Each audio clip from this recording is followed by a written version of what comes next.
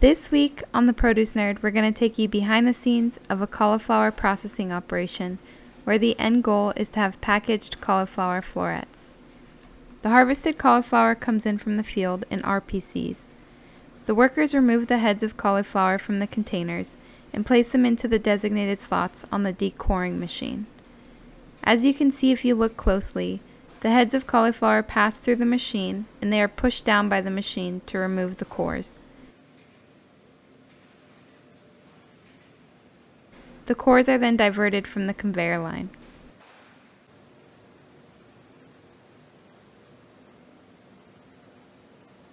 The workers then review the cauliflower that has passed through the decoring machine to make sure that they were cored correctly, and if not, they core the heads and ensure that all of the cauliflower florets are separated.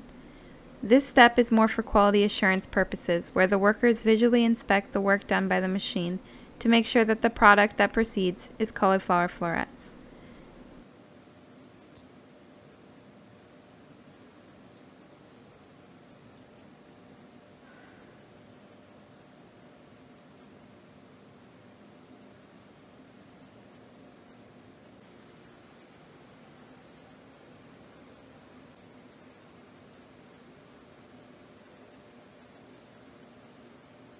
The cauliflower florets are then washed with the sanitized wash water and proceed to the dryer.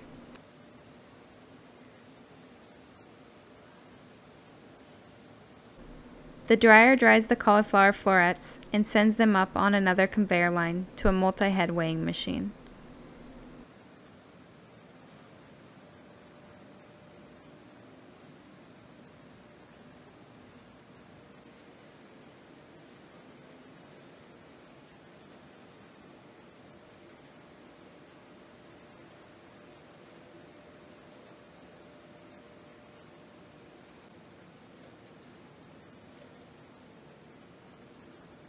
The weighing machine weighs out the correct amount of product to be packed into each retail pack.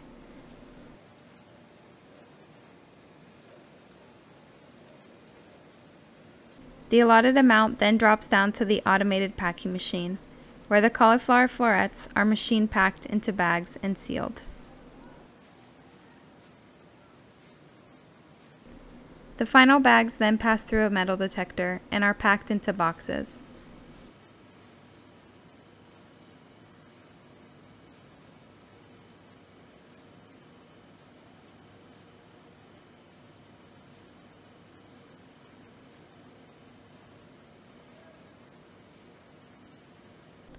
The boxes are then palletized to prepare for shipment.